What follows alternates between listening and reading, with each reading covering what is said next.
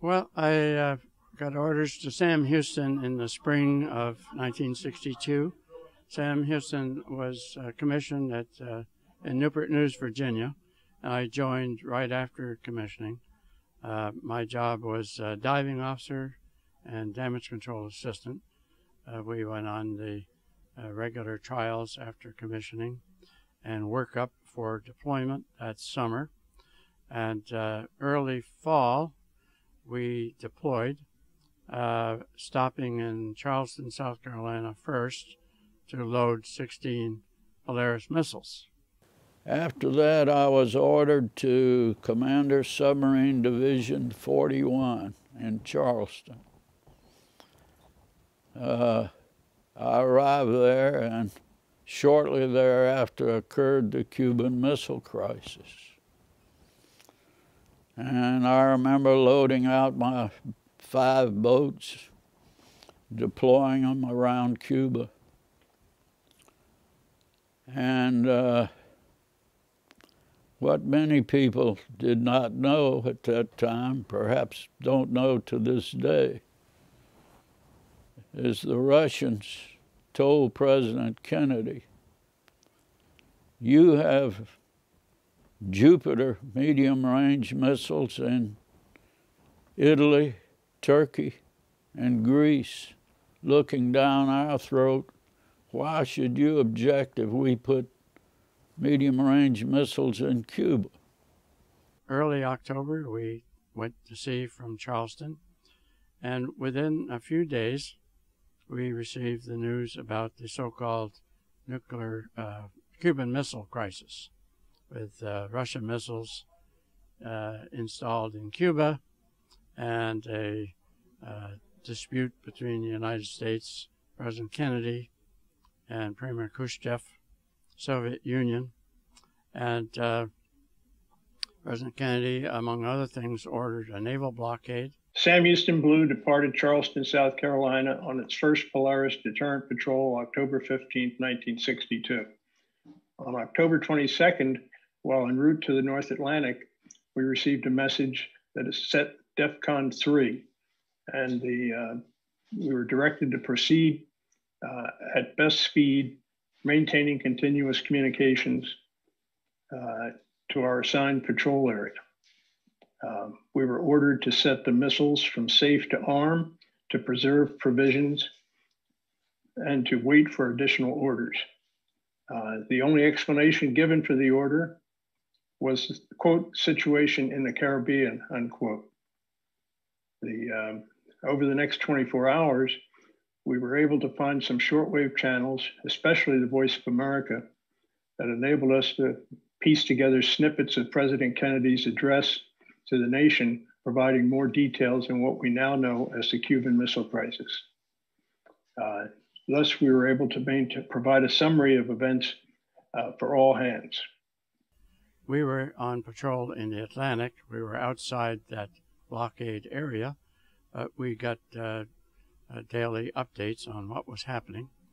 And within a few days of this so-called missile crisis, we were ordered to prepare to launch. Our mission was to remain undetected and to be ready to launch these Polaris missiles against selected targets. We did do what we were trained to do. For the first time, the captain and the weapons officer got the appropriate codes out of the appropriate safes and entered them into the right place, and we were ready to launch. As diving officer, my job was to keep the ship stable, and a stable platform. We had to be less than 3 knots, I believe, and on a steady course and speed. That was sometimes difficult in sea state, but we were able to do it. It was hard. It was difficult, and I had my captain was Captain William P. Willis, a very a gentleman in every respect. But when I was having a hard time keeping the ship on depth and steady in order to be ready to launch, he didn't lose his cool, but he raised his voice a lot. My recollection is we stayed at this heightened condition of readiness for several days, but on this first order to prepare to launch, we made all those preparations, and that phase probably lasted a few hours, no more, and then we were ordered to stand down. We resumed heightened state of alert operations, but not ready to launch. And then a day or two later, we got the same order again. We went through the same process, and after some time, we were told to cease that condition, stop that condition. Went back to normal patrol, and the missile crisis was then resolved, or at least the crisis was resolved. The blockade was removed, and President Kennedy and Premier Khrushchev had arrived at an agreement. The Soviets would take their missiles out of Cuba. The United States would take its missiles out of Europe. Kennedy withdrew those Jupiter missiles, and it upset many of our NATO allies, of course. He didn't consult with them. And in order to placate our NATO allies, it was determined that 3 Polaris submarines from Holy Lock would patrol in the Mediterranean. The reason for 3 submarines was that there would be 1 in transit, 1 in upkeep, and 1 on patrol. So having 3 ensured 1 on patrol. In December 1962, we were in New London, Connecticut, our home port.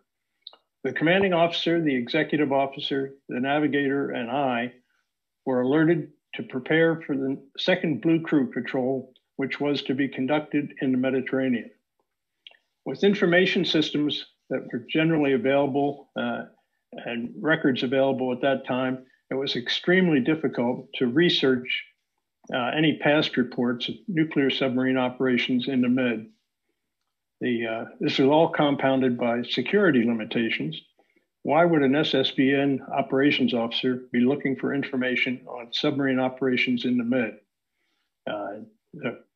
So as far as we knew, no one else in New London knew about the plan for Sam Houston's second patrol. In January 1963, we were able to meet with a small group of officers who would be establishing the Submarine Operating Authority in Naples, Italy. We also attended a briefing in Washington on the plan. It was meeting was in the executive office building adjacent to the White House. I can't recall any particular individuals who were there, nor even the agenda of the meeting, other than to brief some people. It was pretty clear to me, though, that I was low man on the totem pole in the room. Time passes. We come back off our patrol, go through our 3-month training, get ready to deploy for our next second patrol. And we were told, we were in New London, we were told when we loaded out, we were told to take our summer uniforms. Now, our home port was New London, but our operating base was Holy Lock. So we were told go from New London to Holy Lock with summer uniforms. So we did. I guess next, I had orders. Well, I got a phone call when I was in Charleston, and it came from Beaupers, and I knew the submarine detailer, and he said, "George, how'd you like to go to Paris?" And I said, I was taken aback. I said, "France?" And he said, "Yes, we need to get you over to shape as quickly as possible.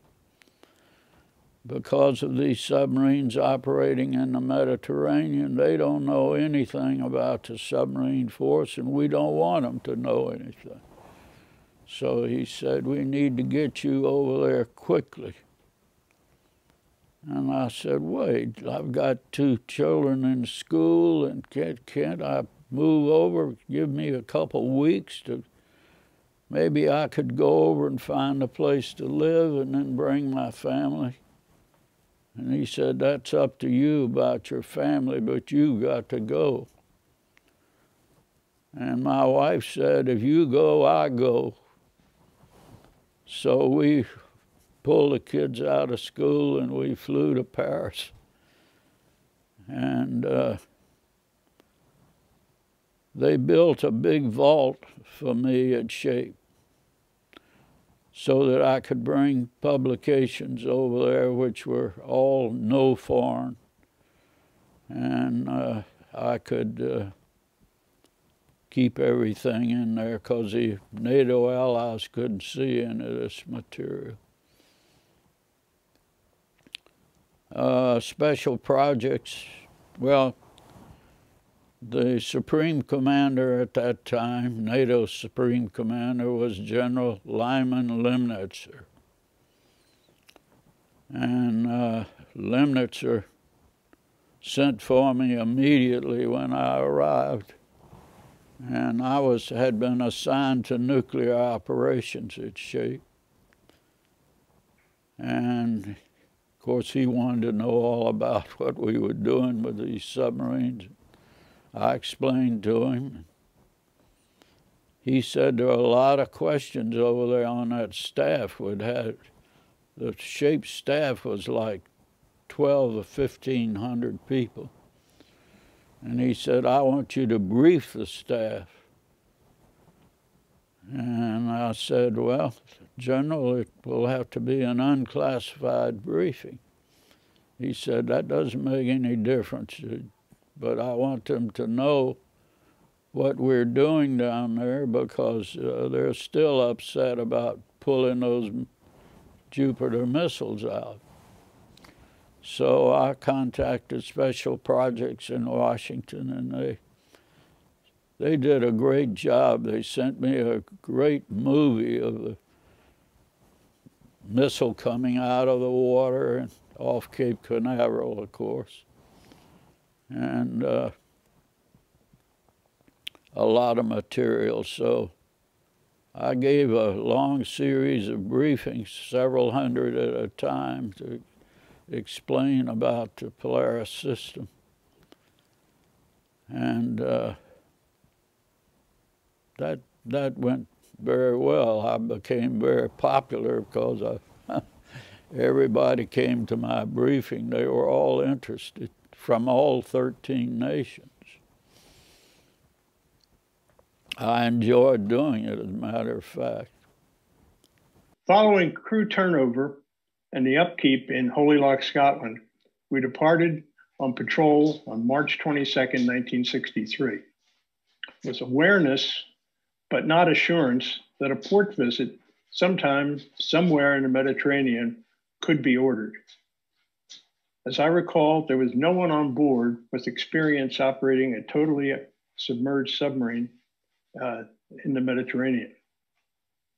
Our first challenge was undetected passage through the Straits of Gibraltar, and then dealing with extraordinary numbers of commercial ships transiting pretty well marked or pretty well traveled east-west routes within the Western Mediterranean. We accomplished our mission without incident. We achieved alert status under NATO command and control, and we were in continuous communications. The Turks did not believe that we had a nuclear ballistic missile submarine in the Mediterranean. Of course, it never surfaced. Its mission was to steam in random and be prepared to launch when ordered and remain undetected. As we moved through the narrows of the Mediterranean near Malta, separating Africa and Europe, we became more concerned with communications than with dodging of merchant ships. Communications were quite reliable, using a trailing wire antenna until late on April the 10th, when the submarine broadcast became overwhelmed owing to the loss of Thresher that day.